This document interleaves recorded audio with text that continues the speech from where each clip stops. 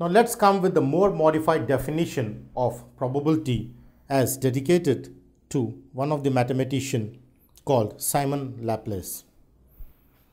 So there are many mathematicians who have come up with different modifications on definition of probability, but the most accurate definition we are going to take now is the probability of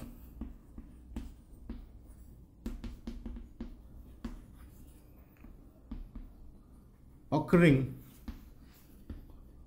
of an event E is given by,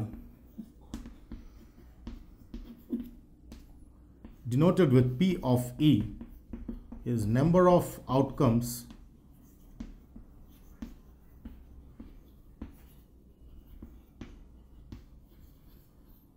favorable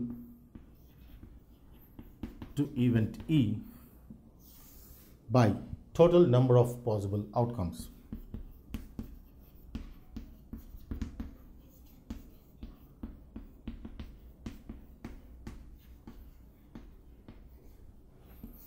Is how we come out with the most modified definition of probability, the theoretical probability of happening of an event E or occurring of an event E, given by number of outcomes favorable to event E by total number of possible outcomes.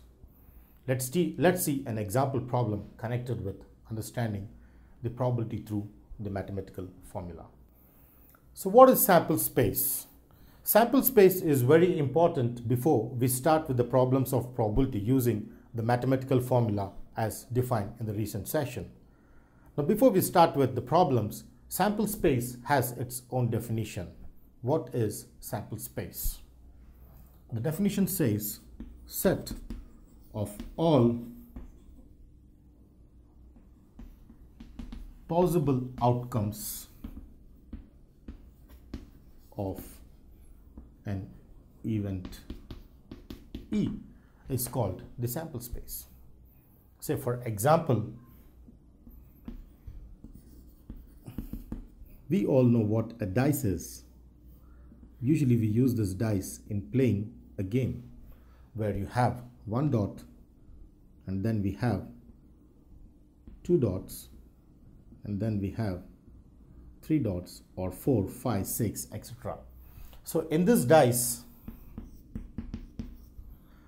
I have totally set of all possible outcomes when I throw a die is I may get a 1 on the top, a 2 on the top, a 3 on the top, a 4, 5, 6, anything on the top, but I cannot get a 7 at the most on the top. Therefore, the set of all possible outcomes of the event E here being throwing of a dice while playing a game is the event E here. Let's see what are the possible outcomes. The sample space, denoted by generally S,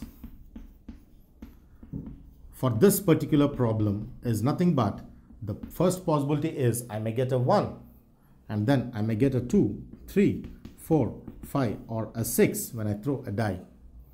So when I throw a die, sample space is 1 to 6.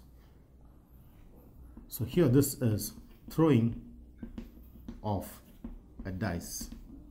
Say I take one more example, tossing of a coin, which we have done. So when I take a coin,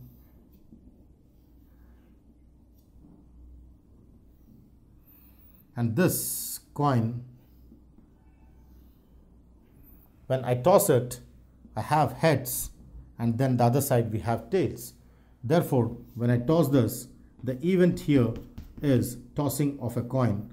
Therefore, my sample space is either getting a head or a tail, because the top can be either head or tail is what is the sample space here. In this problem, the sample space is this. Is how we understand the sample space is the set of all possible outcomes of an event A. For dice being the possible outcomes is 1 to 6, and for a coin being the possible outcomes are either head or a tail.